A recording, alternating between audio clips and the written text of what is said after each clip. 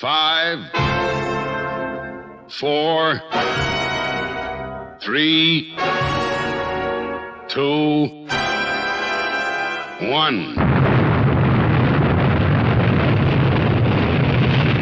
SpaceMobile is go. FM1 has landed in India. AST SpaceMobile signs a 10-year partnership with Saudi Telecom. And Bell Canada announces its SpaceMobile pricing. Welcome to our AST SpaceMobile October news update. At the end of September, AST SpaceMobile announced that FM1 was now ready to ship for launch. And sure enough, on the 12th of October, the satellite and supporting cargo left Midland, Texas, to begin its journey to India. Due to the length of the journey, the plane carrying FM1 had to stop in Alaska and Japan before touching down at Chennai International Airport. The ISRO's chairperson has shared that they are targeting to launch FM1 before the end of 2025, and there have been several reports suggesting that the ISRO is specifically targeting the second week of December.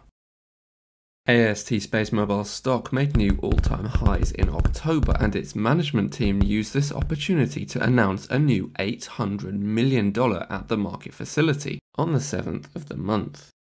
This is the largest ATM AST SpaceMobile has ever launched, and it will be used to fund the development of its satellite network. We produced a video covering this ATM, so check it out for everything you need to know. Another key piece of news from October was the standardization of AST's spectrum bands by the 3GPP. The 3GPP, which stands for Third Generation Partnership Project, is a global alliance that sets cellular standards for devices around the world.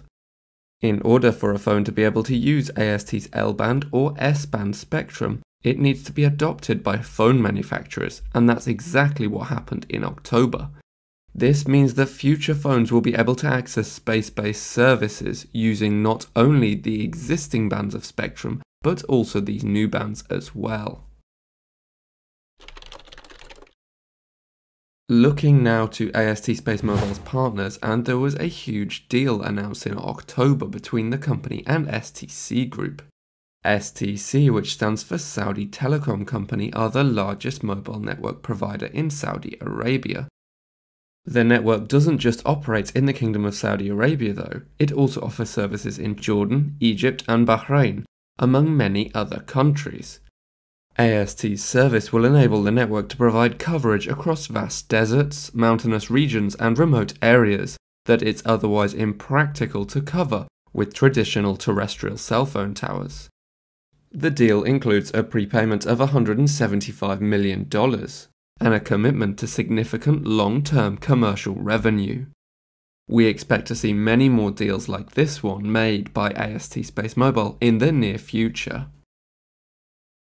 The STC partnership wasn't the only huge deal AST SpaceMobile made in October.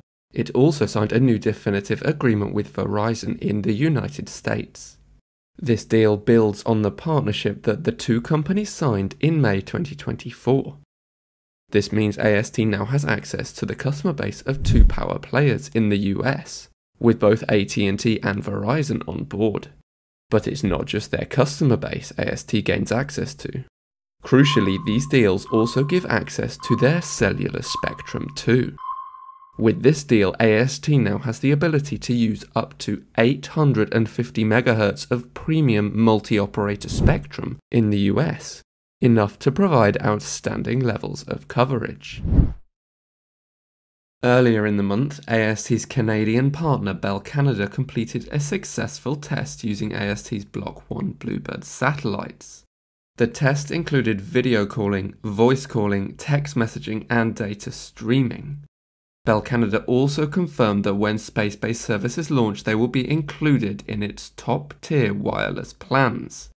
For customers not on those plans, they'll be able to buy these services as an add-on for around $10 to $15 extra per month. Looking at the competition, in October there were rumours that SpaceX is looking to buy out Globalstar, another player in the direct-to-device space-based services market. Globalstar is currently partnered with Apple and provides the emergency SOS feature that is available on some iPhones. If SpaceX does make a move to purchase Globalstar, it'd gain access to the company's spectrum and licenses, which could bolster Starlink's position as a rival to AST SpaceMobile and a global player in the direct-to-device broadband services market. Sticking with Starlink for our next story, in the UK, the network Virgin Media O2 announced that it had entered into a multi-year partnership with the satellite provider to deliver what's being called O2 Satellite. This service will operate in a similar way to how the deal between Starlink and T-Mobile does in the United States, with Virgin Media O2 using Starlink's network but rebranding it O2 Satellite. O2 Satellite services are set to launch in early 2026 and will rival the services that Vodafone 3 will be providing through their partner AST SpaceMobile. Our November news video already looks like it'll be another action-packed one. Here are a few of the items you can expect to see as stories.